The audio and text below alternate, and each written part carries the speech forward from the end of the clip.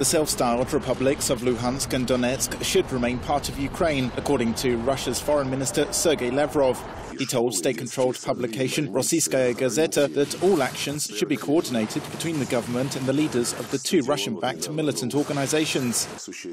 He said, "They, the Minsk Accords, say nothing about a unitary state or the Ukrainian language as the only official language. Yet there are a number of issues sealed in the documents approved by the heads of state that should be mandatory, including in the constitutional reform, including coordination of actions with Donetsk and Luhansk." Recently, a number of high-level meetings between Western politicians and Russian leaders have been held, possibly due to intelligence suggesting a fresh militant advance could occur within the next few months. The Kremlin has consistently refuted extensive evidence proving active Russian soldiers are fighting among militant ranks in eastern Ukraine.